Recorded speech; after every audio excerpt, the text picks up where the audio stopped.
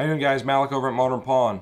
I'm going to show you guys one of the knots that I use all the time. It's called the Tarpon knot. It is a really easy to tie loop knot that has very good performance. One of the other things I really like about this knot is the fact that you can tie it in almost any size line.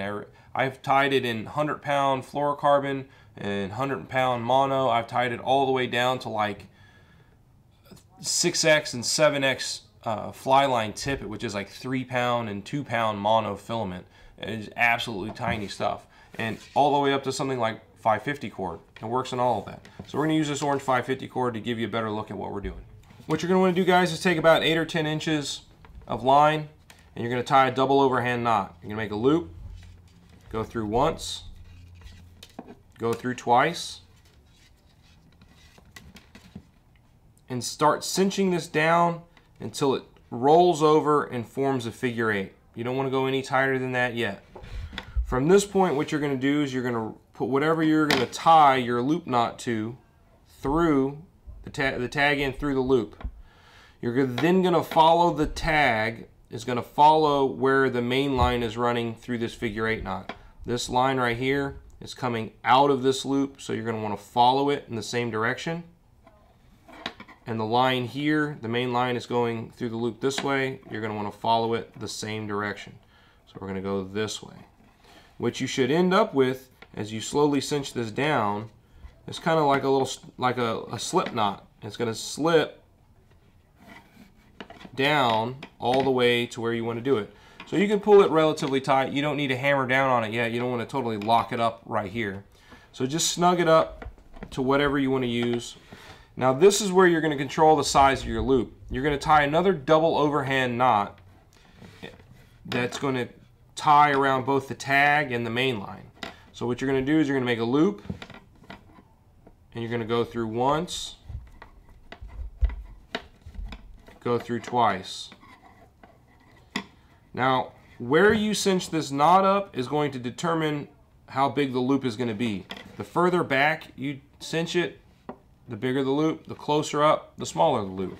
So at this point, you're going to cinch this knot up, and then you're going to pull the two until they're going to start coming together. They come together, you can then cinch this knot up, cinch that knot up, and what ends up happening is you have this knot stopping in that knot. That's basically the Tarpon loop. It works very, very well.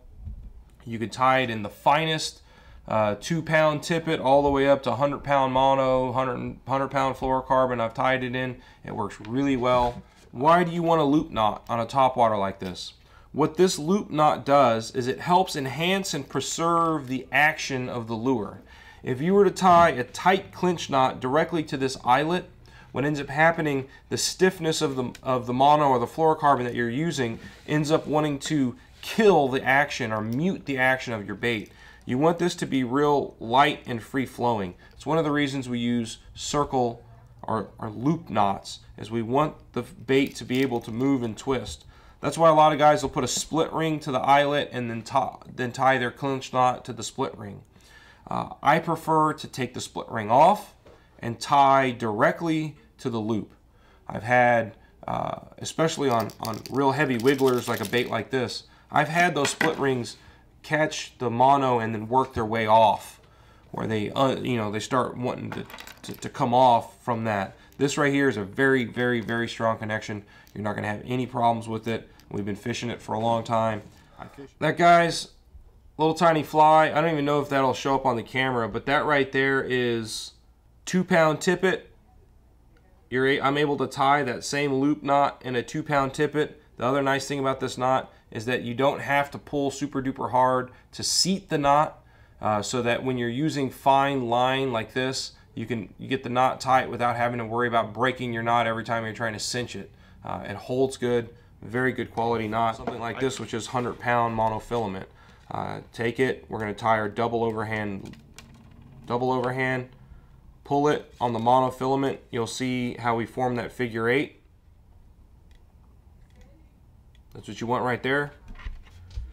Take your hook or whatever you're tying on there, slide it on, follow the path of the main line in and out. You're then going to use the tag end to cinch that knot down. See how it rolled over? Knot rolls over. We're going to take the rest of the tag, make a loop, and tie a double overhand knot around the loop and the main line. Lubricate that. Pull that tight. And now as I pull this, one will pull to the other. And we have our loop knot.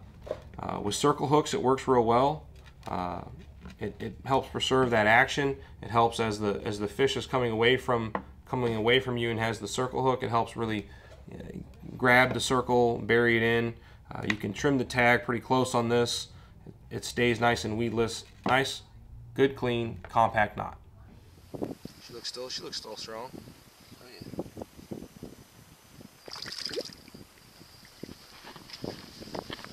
Good job, Marky. Right. Good job.